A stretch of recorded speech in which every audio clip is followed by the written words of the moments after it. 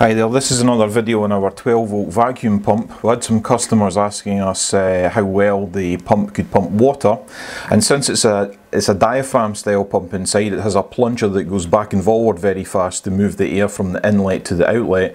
We thought we'd do an experiment to see how well it could pump water. This is actually a reshoot of the video that we took yesterday, but we felt it wasn't clear enough, so we've redone it, but this time we've put some food colouring in the water so that you can see it easily on mobile phones and things like that.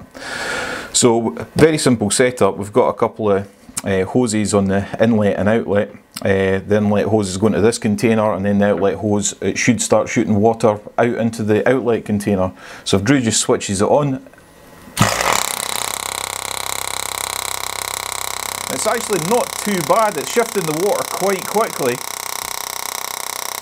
It's also very splashy. Very splashy. Great, I'm now covered in blue food dye, but you get the point. It's not too bad. It's shifting water through that small bore hose quite quickly. So if we just kind of do another experiment to see how high a head of water that it can lift. So what I'm going to do is I'm going to lift the pump up as high as I can. It will probably be out of camera shot.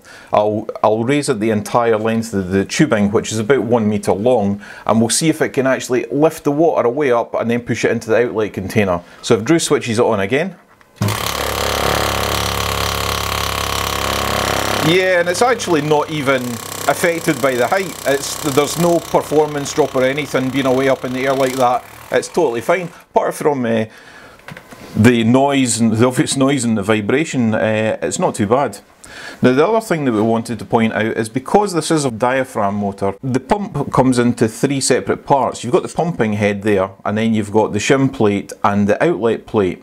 Now if you remove the outlet plate and the shim plate, you can rotate it round, so if your project doesn't lend itself to having the inlet and outlet hoses pointing straight up in the air like that, you can just undo these 4 screws, rotate the shim plate and the outer plate round, and have the hose coming out to the left or the right or straight down, etc.